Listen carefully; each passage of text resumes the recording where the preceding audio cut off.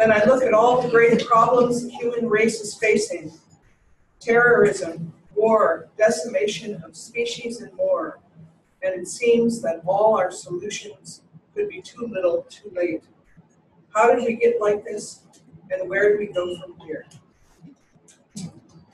In the spirit of purification, we're talking about the fourth part of the process, the fourth part of the creative process. So we've had the experience of blessing and allowing the fire of heaven to come into our heart, to let the waters be stirred. In the beginning was the Word, and the Word was without form. And the Spirit of God touched the face of the waters. That sound like the first day or what? The Spirit of God touches the waters. The waters of your heart are stirred by the Spirit. And I'm not talking about some imaginary God blowing on the surface of your heart. Do you remember this story of the guy who laid at the Bethesda pool for all those years, waiting for the angels to stir the waters? I love that story because it's as if there's something outside yourself. You're waiting for just the right moment when it has to be your waters that are stirred by the Spirit that you're connected to. So anyway, that's what happens on the first day, the Spirit of blessing. And we have the waters and the air coming together on day 2 with understanding, so that we have passion and vision, clarity, and a sense of taking action. This is about direction. This is where the mind gives the direction and the physical takes it and is diligent. This is a powerful day, day 3. It's like I said, it's when the dry land appears from the waters.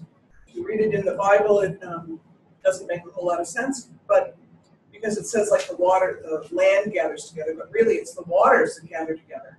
In real life, right? I mean, if it rains, water pools together, right? Land isn't pooled together. So what does that imply? It implies that our passions are focused so that something can happen, so the dry land can appear. It's not about something showing up without all this preceding it. So now we're on day 4. The fourth part of the creative process. This is also, again, in the attunement process, this is the experience of the spiritual and the physical. And this might sound funny to say it's about the spirit of purification because we're talking about our body, we're talking about the earth, we're talking about spirit. But realistically, this is where we all of a sudden see what's happening in the earth is connected to something much bigger than what we thought. In the story in Genesis, it is about the lights. The lights show up. All of a sudden, there's lights in the heaven, and it's like, oh, that's what this day is about. Oh, I had no idea that what I'm doing, what I'm experiencing is connected to something much larger and may have implications in a much larger scheme. So in this piece that David has written in this attunement card, it's like so much. Terrorism, war, decimation of species. How did it get like this? Where do we go from here? And I pray to regain our kindness, our care for others, and for this planet. There's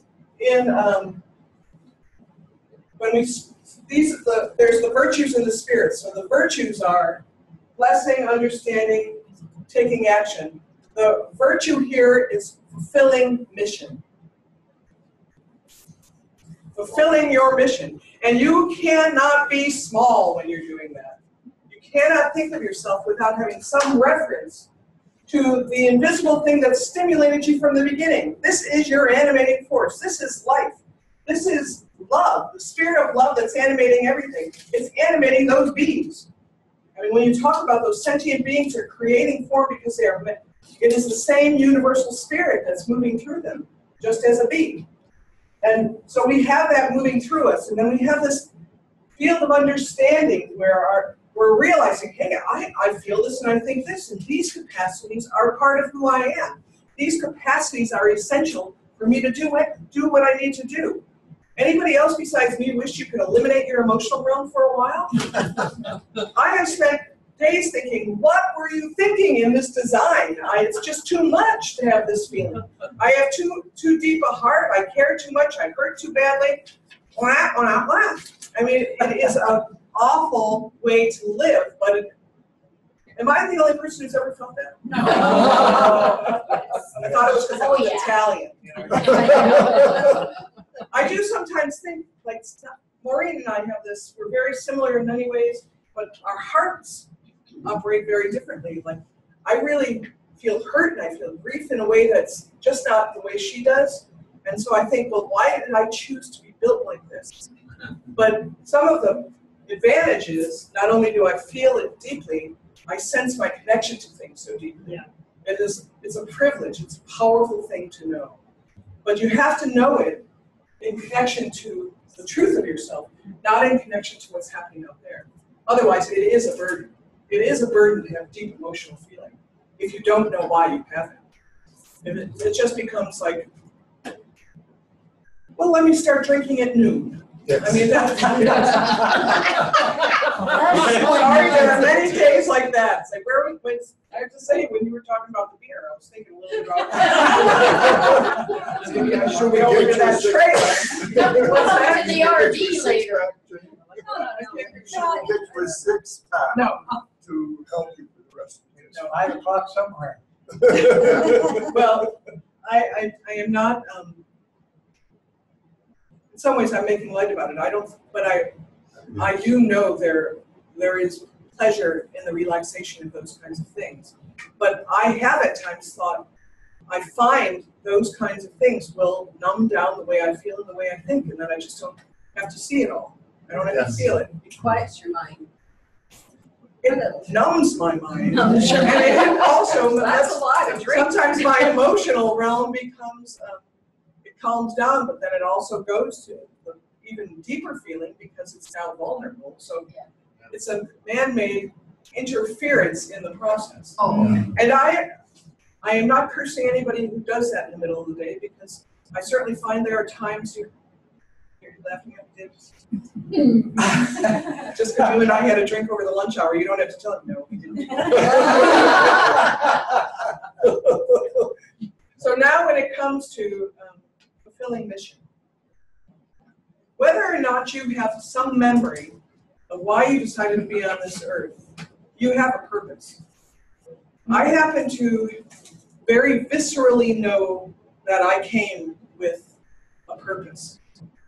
And when I was looking at the things earlier about taking action, where I need more obedience, where I need more diligence, where I need more direction, one of them was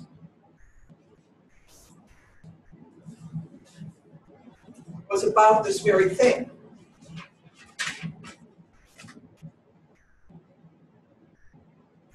Let's ask the question, where do you want to be in a year? I've never asked myself that kind of question, because I'm in the moment, I just take care of things, but the idea of visioning and dreaming about it, but perhaps it's age, where you start realizing I don't have 60 years to do whatever it is that's left of my life. My friend Ruth Buckingham says she does. She's older than me. When she turned 60, she said, "Yay, I hit the halfway mark." I just don't think like that, but maybe I should. So I wrote down, what will it take to get you where you want to go? And I need to be diligent in asking this question at every step. Is this helpful for what I want to accomplish with my life? Is it accurate? Is it life-giving? Is it strengthening? And is it wise? Those are questions that anybody can ask at any time. But I propose, when you are thinking about your fulfilling your mission, you have to get higher or broader to realize that the choices you're making are setting you up for victory of whatever it is, if you're consciously choosing to do things that will get you to victory. And there are ways that I've gotten lazy. There are ways that I've let other people tell me how I should be. And I think we all have ways of wanting to fit in and creating a culture that says, let's just keep the peace, or let's not have it be too spiritual work should always be easy, or should always be Neat and tidy. neat and tidy, and everybody should be getting along or something like that. Yeah. And I have to say, I've had the most strenuous growing pains in the last year, and I thought I was over them all. I really did. We just had an event at Sunrise Ranch. It was a group called Tribalize, and they were planning on bringing 400 people. They were incredibly disorganized. We didn't sign the contract till half the people were on the property. So they were really, they kept demanding, and then I think they had a feeling that if they kept showing up, we couldn't kick them off. So, you know, like they hadn't signed a contract. People were already staying on the property, and you know, they thought they'd have 400 people, so there'd be all this money involved and stuff like that. Well, I'm bringing it up because it was one of the events we had there that was like, let's not ever do that again. You know, that kind of experience.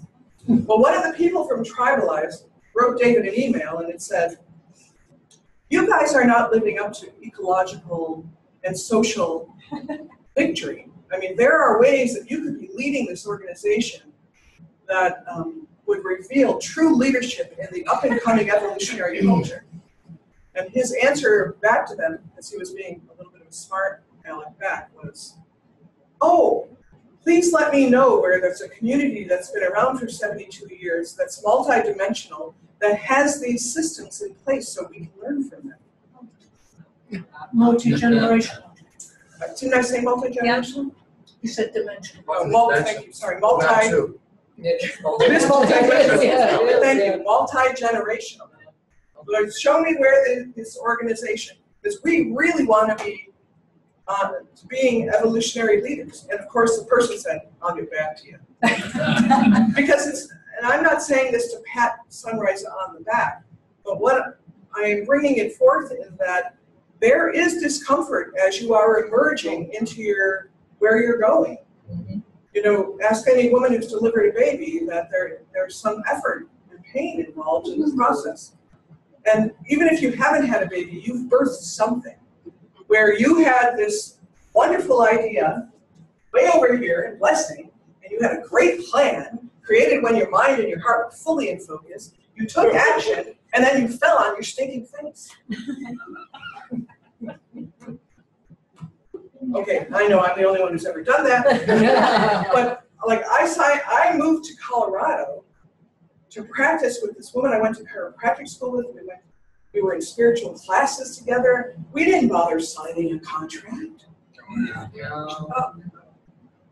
Not necessary, because we knew what we were about, and we had a total understanding. I'd known her since college, knew her for 10, 15 years, and I moved from my family, from my practice. I've been practicing in New York for 6.5 years.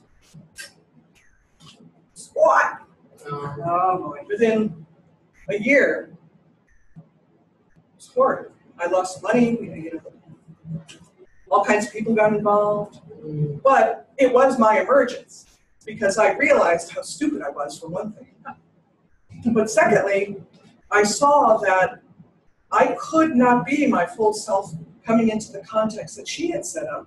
And I decided I will have my own practice. I didn't know that. I'd never done that before. In New York, I was an associate. I had someone help me build the practice. I was very busy, but I'd never done it on my own. And I thought, I could work at Safeway and make enough. I'm a very frugal person, but I'm moving forward.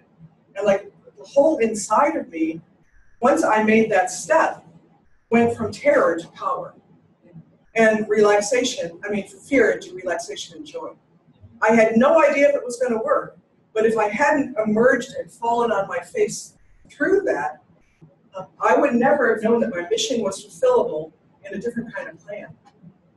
I wouldn't have seen that this got me here, and I now need to be going somewhere else. I know it's not a necessary part of the story, but okay. A year ago, this woman was in prison because she was she also was a drug addict. Oh, And then she lost her license, and then she tried to run over a police officer with a car. So, it's not one of those, I win. But there is some part of the story that goes, well, I guess I wasn't supposed to be working with her, And also, this part of the story where this woman was backed up by almost all my friends who I really respected. And I had to face them as well as her, and do this knowing these people who I respected were backing her up. So there was a part of me that went, doesn't matter. It hurts a bit, but It doesn't matter that this whole thing feels scary because I was relying on this form, and this one doesn't have that support system in place. I had enough awareness because I went high. Yeah. I went into a place where I thought, I know I have something to do that's much greater than, like, maybe this was to get me to Colorado and get me out of New York and not really about the practice. Yeah, exactly. And what ended up happening was she left the practice. This was a multidisciplinary clinic. It was one of the first in the country. Dentists, psychotherapists, chiropractors, medical doctors, colon therapies, craniosacral therapists, massage therapists. We were all in the same building. And so I came to be part of that. And within 2 years, I was there practicing by myself with that group. And it's not about the victory of it. I'm talking about the process. We're on day 4 here. We're on fulfilling mission. We're on purification.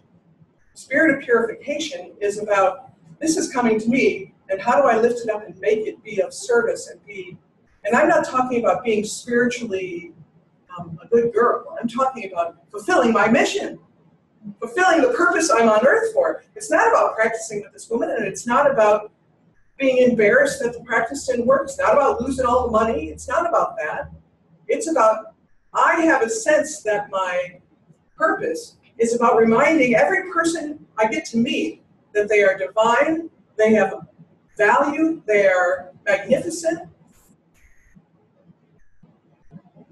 You can do that working at Safeway. Yeah. You can do that being a mom and not having to leave the house because you can reach out to the whole world through what's in front of you. There are times that the only way you will know, the only way you can get through what it is you're working with is to realize that it's a focus point for something much bigger. Like, anybody had a situation in their relationship that they realized after it was all over that this is a pattern in every stinking relationship in the world? Like a conflict between a man and a woman, or a person violates your friendship in a way that you think that I can never be friends with this person again. And you realize that's the state of the world. People are doing that all over the place, and how you handle it is a radiant focus into it in a creative and loving way. Doesn't mean you have to stay in it and say, well, I'll suffer through this for the cosmic pattern. But it's how do you stay in your integrity in whatever it is that's right in front of you. Stay in your integrity, be of service, let love radiate without concern for how the form looks.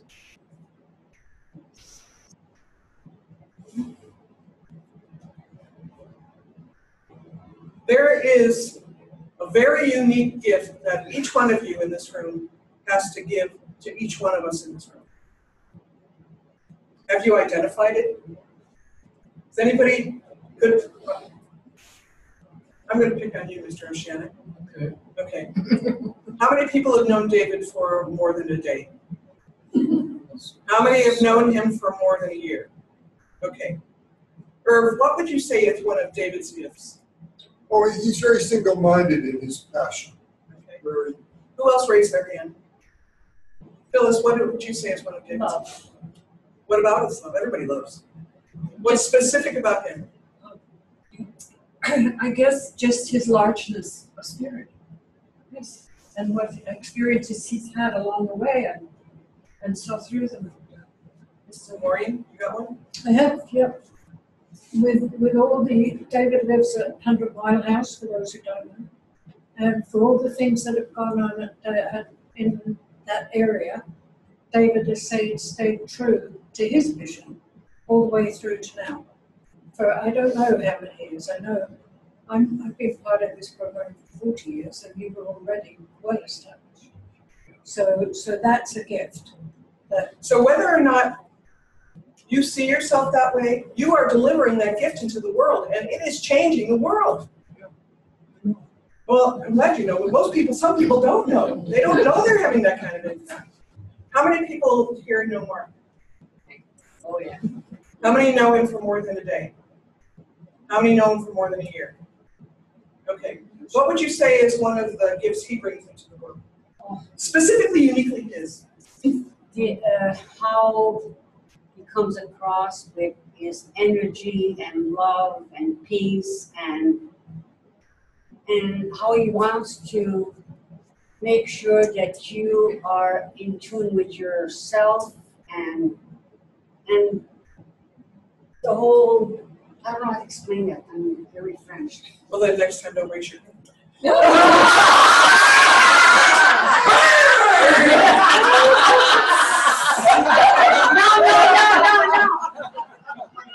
I'm gonna say that. No, but there is something. So he's amazing. I want something specific. Why is he amazing? Wow. I feel like he's amazing to me. Why? Because how he makes me feel. And how does he make you feel? How he make me feel? He makes me feel that I can do something for myself and better myself. He inspires you. Yes. Thank you. Merci. Oh, she had to drag it out of me. No, but I want to say why I'm doing it. I know. Because, I love you because you're wonderful. Everybody's wonderful. Deeper. Yeah. It's not even deeper, it's accurate. Yeah. Let's be specific about, if you can't be specific about what his gift is, you will be in denial of how specific your gift is. And you will you will end up doing this kind of, what was that? Fluffy. Well, fluffy is one thing, but it would be, for me, it's a generic kind of loving that doesn't penetrate and doesn't fulfill your mission. You need to be paying attention. I loved what some of the people said when they said where they needed more obedience, was paying attention to the impulses that come because they're coming to you for delivery from you into your world because nobody else can deliver it like you. Even the dang sprayer. I mean, if you don't turn off the sprayer, you constantly will be in a house of people getting sprayed by the sprayer, right? Right? right. When Phil Richardson comes to my house, he always puts the sprayer on. And I never use the sprayer unless I've washed down the whole sink and I've got the... And so I'll go to do something and I'll look at it and he goes, oops. It certainly doesn't upset me as much as it's just Phil's here. Specificity. Spirit is specific as is the earth is specific. And I really want to emphasize that in the spirit of purification, there's ownership of the penetration because you have the vision and the expansion.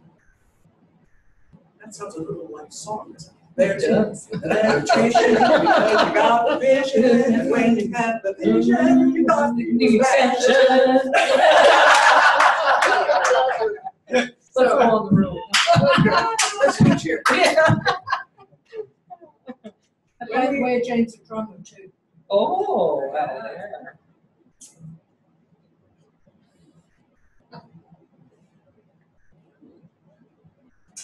I want to encourage you to realize that you are giving gifts that people see that you might not know you're doing.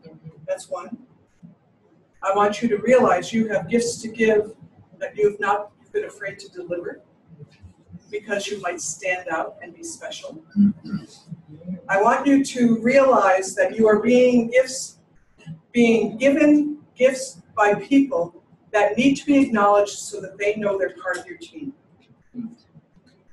I want you to realize that your gift plus this gift creates a field where another gift will come forth. Are we getting the picture, people? Yes.